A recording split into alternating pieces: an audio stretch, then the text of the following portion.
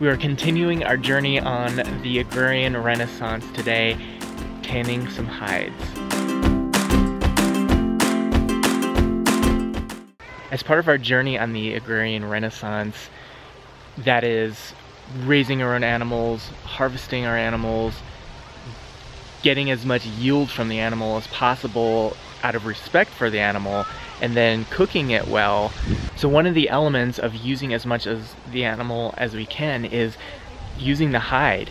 The hide in those cases is best tanned. So we've gone over to my friend Shaun's house where he does hide tanning, and that's a service you're actually providing my lamb customers this year. Last week we met up and I gave you the hides from our first harvest, which were our rams, and then I've just brought over here today a few of the hides from our second harvest, which were our ewe lambs, which were noticeably smaller as well. So we'll be able to take a look at the process you've already started with the rams, and then also look at what's starting fresh today with the hides I just brought you. Right? Yep. Okay. First order of business is putting on some rubber pants here to keep my clothes clean. Can get a little messy.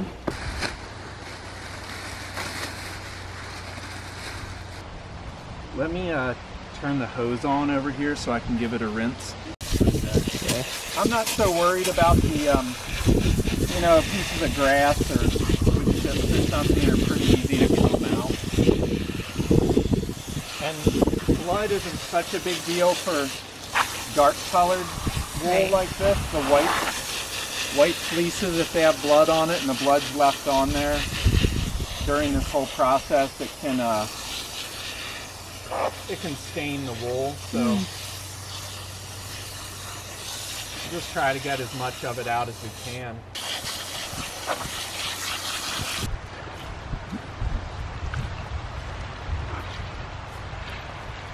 Just try to get as much of this out as we can. I try not to get the whole hide just, sopping wet, because it does need to dry out as it's sitting there with the alum solution on it. Because if it sits there wet too long, it will it'll start to decay, and the wool will start to slip. Good. That's the nice thing about the brain tanning that I do with the deer skins, is you want the hair to come out, so it's actually part of the process is getting all the hair to fall out. Even when you get most of the meat and fat off in the skinning process, there's still a thin layer there that has to be scraped off with the fleshing knife. Just opening the neck up here.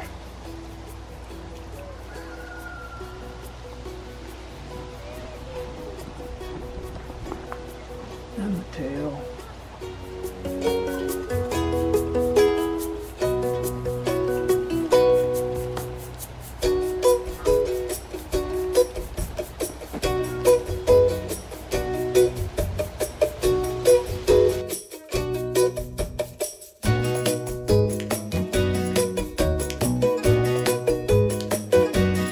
So this is a fleshing knife here, kind of like almost like a woodworker's draw knife, but more just straight across. It has a blade on this edge and on this edge, so you can use it either way. I usually prefer it with the convex side down. So how do you avoid cutting through the hide with that? It's really just a matter of practice. Knowing a hide, knowing that the belly and leg areas are the thinnest, the neck and down the middle of the back and the rump are the thickest parts, so those areas you can work on them a little harder and not have to worry about tearing through. Yeah.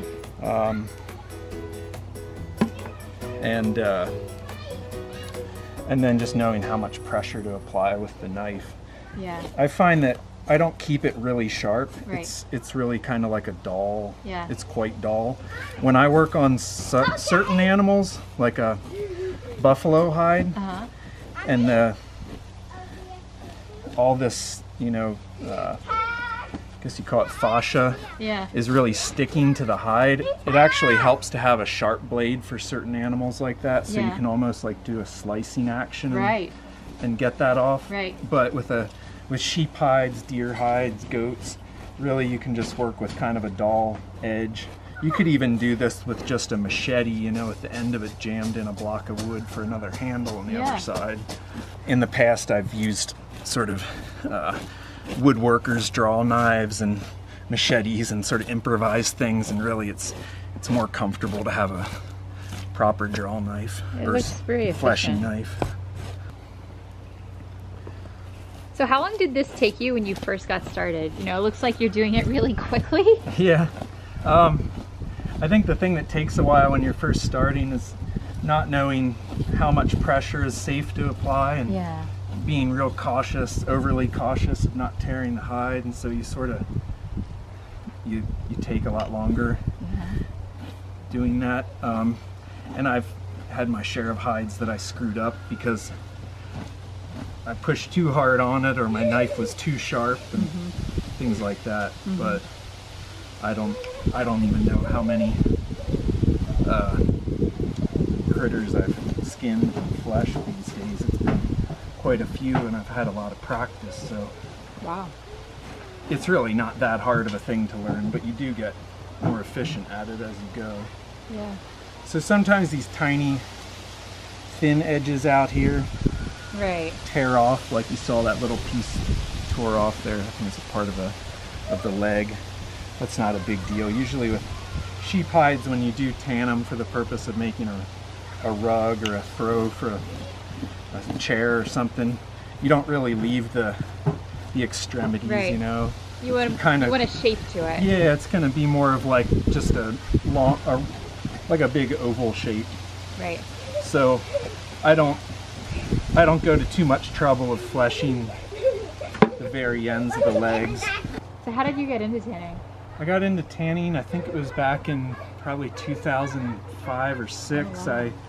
I went out to an event in Rexburg, Idaho called the Rabbit Stick Rendezvous, Uh-huh. and it's a primitive skills gathering that happens for a week out there every September. Really amazing event, and I learned brain tanning there, tanned my first deer hide, Uh-huh. and I was just hooked after that, and next thing I know, I'm just picking up every kind of roadkill I could find and tanning it and practicing. So yeah, it's been since then, and then the method that we're going to use for these sheep hides is called alum tanning or alum tawing, T-A-W-I-N-G. Okay. I haven't heard that word before. What does that mean? So tawing is when you use aluminum sulfate and salt to tan a hide with, it's not a true tanning method. Uh-huh. A lot of taxidermists use it, and people who are tanning furs, because it helps to really lock in the fur in the hide. Okay. And it's not a true tanning method in that it basically is just like a way of salting the hide and preserving it. Oh. But if you washed it a few times, you'd wash that solution out and the hide would get stiff like rawhide. Right. But the cool thing about it is that it makes the hide really soft if it's done right. It's pliable. It can be used for a rug or a taxidermy mount, and it's pretty non-toxic stuff. Aluminum sulfate, Right. people use it in their gardens to acidify the soil for azaleas and such. And it's sometimes an ingredient in pickles. It's alum Oh. to make pickles crisp. Uh-huh. It's probably not something you'd want to eat in quantity, you Right. know. I would say it's probably not an ideal tanning method. If you wanted to make clothing from it, you intended to wash it. Right. But for all the sheep hides I do, I end up just using them as throws for our couch or a rug, and For sure. I don't really wash them. If they get a little bit of something on the wool, I just spot wash the wool by hand. There shouldn't really be any need to wash the flesh side of it. Yeah. I don't fuss about getting the wool clean until I'm ready to get all the alum off of And it. then how do you dry it? Then in the summer months, I'll just put it in the shade somewhere Right. and let it start to slowly dry out, and then you have to as it's drying and starts to go from being wet to just kind of damp, you pull on it, you stretch it like this, and it's amazing. The hide will go from this kind of dark bluish color to just white, and you'll just see the fibers just go like this and open up and get soft, right, and pull apart, and then they just stay that way. So and it's a lot more forgiving kind of method than when I do brain tanning with a deer skin. You just have to constantly keep agitating it until it's completely dry. If it's damp at all and you stop and let it dry out, it'll be stiff there. With the alum, you can sort of just do a little stretching on it from time to time, come back to it, stretch a little more, and it'll come out nice and soft. We have super washing soda. You can get it at any grocery store. It's regular old non-iodized salt, some cornmeal, and high-yield aluminum sulfate. Wow. So, I mean, it says keep out of reach of children. Obviously, you wouldn't want to like just consume the stuff. If you get it on your hands, it sort of has this weird astringent feeling where it feels like the pores have just gone and like sucked up. And that's why they use it in pickles to make them crisp. That's why it's good for tanning furs, because it helps to really cinch up that skin and keep the fur locked in the hide. So all this stuff is mixed in a bucket here with a bit of water to make a paste. I basically made up my own recipe for this. The cornmeal is in there to make a binder, a thickener, to make it into a paste form. Starting to run out of floor space here, but Right. I like to do this laid out somewhere. The good thing about doing it on a concrete floor is it's kind of it's refrigerating the hide. It's keeping it cool even if I'm doing this in warmer months. Okay, so I'm going to put this paste on here, my alum solution.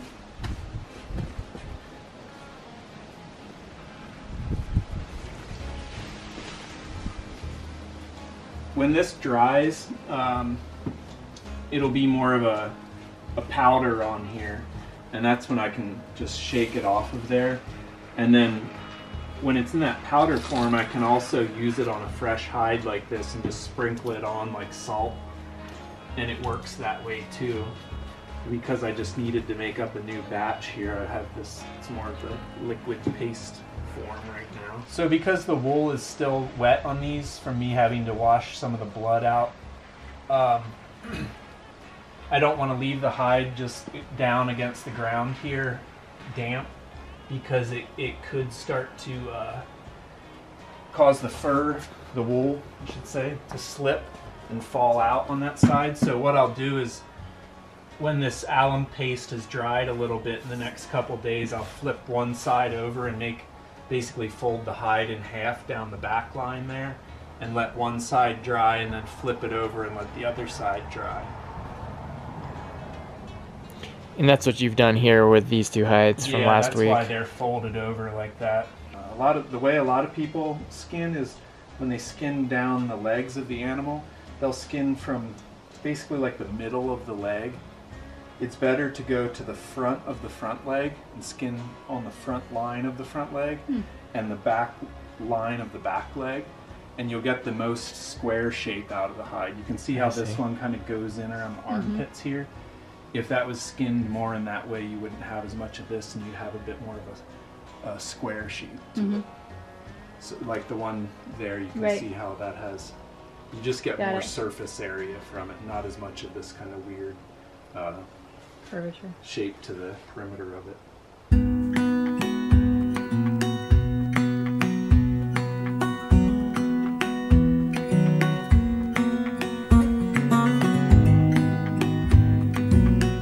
The hide gets the alum tanning paste on it, and then you're gonna flip one side over to let the wool side dry, and then vice versa, which is what's going on right here.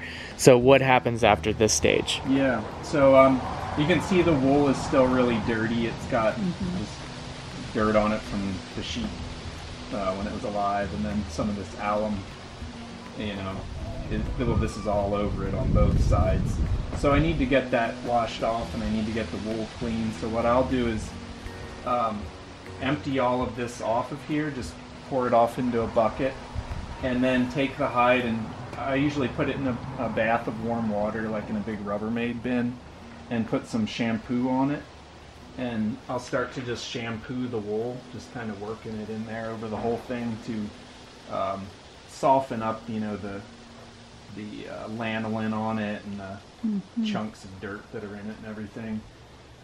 Usually rinse it a couple times, and then I get out a series of different combs that I have, just basically like dog brushes, you know, that people use for combing their dogs, and just comb them and get everything out that way. So if the hide is pretty clean to begin with, it's a lot easier. It's less work for me to have to do when that step comes along. So this hide is preserved now like this. It's the same as salting it basically, but with the added advantage of when you're ready to, you can tan it. Right. The problem with salting, you put all that salt on it, it's just preserved until you're ready to clean all that off and then go through the whole tanning process. But this is already ready to tan now. I just clean it off, wash it, and washing it also will help to soften it all back up again. And then I let it slowly dry somewhere in the shade. In the winter here, I'll probably keep my stove going in my shop, and just as it starts to dry out, I'll check on it every few hours, pull on it a little bit, open the fibers of the hide up, and just keep giving it a stretch. Usually the belly and the legs, because those are the thinnest, they're going to dry out the fastest, whereas the neck and the midline of the back are the thickest parts, and they're going to be the last part to dry. That's an alum tanned elk hide there, and this didn't come out particularly soft. It's, you know, it's a little bit stiff, but if you were to just lay this out on the floor as a rug, it would work perfectly fine for that. And it's, you know, it doesn't have any weird smell to it or anything. It's come out quite clean. You can see the hunter didn't do a perfect job skinning it. It does have some holes in it and everything. It's small though. Being a fur-on hide, you don't see most of those holes. So these are a couple of my brain tan deer skins that are tanned in the manner that basically all the tribes across North America tanned hides for thousands of years. And the light colored one is not smoked yet, that's just been softened. And then the darker one here has been smoked, and you can see how the smoking changes the color of it. What are the marks from? The marks are scars on the under the fur. So maybe from fighting or something? No, most deer have them down at their rump from going under barbed wire fences. That makes sense. So it's really common to see right down at their backside a few scars, and sometimes going up the line of the back. Huh. And the older the deer, you know, you're usually going to have more of them. So here's a few of the alum tan sheep hides finished. Both of these are some dark colored sheep here. Incredible. You can see how the fleece looks after being washed and combed. They pick up a lot of dirt in the house, you know, everything seems to stick to them, but there's a white one. This one, I think this was one of the first ones I ever did.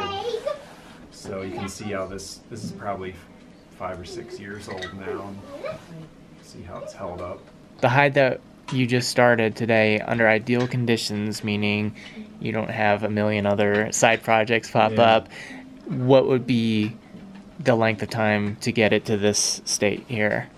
I'll probably let the alum stay on it for a week. Make sure the wool's all dry after I wash the wool. And then I'll wash it, shampoo it, you know, do that, and probably by the next day start stretching it to make it finish like this. Because when you do that washing process, then you've washed all the alum off of it, and it's soft, and it's ready to start stretching as it dries. So a week and a half? Maybe a week and a half, yeah.